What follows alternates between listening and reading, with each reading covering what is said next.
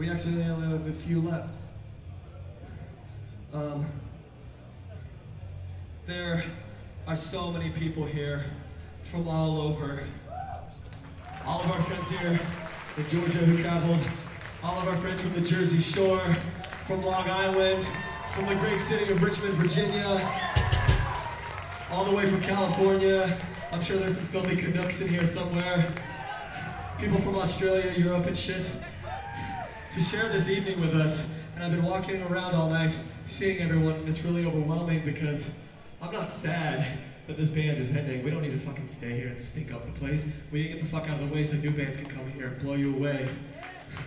I'm sad because being in a band, I got to tour the country and the world, and I got to meet so many incredible fucking people along the way, and I'm scared that I won't get to see them as much now because of that.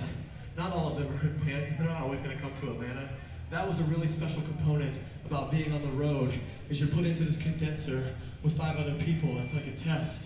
And if you survive it, you make the most lasting, beautiful friendships on this earth.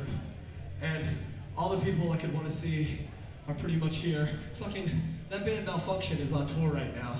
They were in Chicago, and they had a day off, and they drove their asses down here to be a part of this show. And I think that is insane. Our friend Pete from here in Atlanta was in Portland and dumped all the money in his account to fly back and be here tonight, a part of this show. He's not the only one. So many friends hit me up last minute and they're like, I said, fuck it, I got a ticket and I came. And I was like, holy shit. Oh my God, I feel like responsible for every single soul that's in this city right now. But all the high notes are amazing, but there are people who are not here tonight that kills me. And they're in other places that couldn't be here because of work or whatever. But some people just could not be here because they're no longer here with us. We have a friend named Alex from Europe who I know would have been here. His name's Alex Cork. And unfortunately, he passed away. He could not be here. Our friend Justin Jordan, when we started this band, would have been here tonight, but he's no longer with us. Champ's father, I know, would have been standing back here supporting every note that Champ is hitting. He's no longer with us. Our friend John D, his mother Kathy, I know would have been here because he would have dragged her here because he loves us so much and we love him so much and he would want to share this moment. And those people can't be here. But it's a weird way. I'm not spiritual. You know this band is not fucking spiritual in one sense of the word. But in some fucking weird universal way, those people are here tonight because they put all that energy and all that support and all that belief in the people on this stage.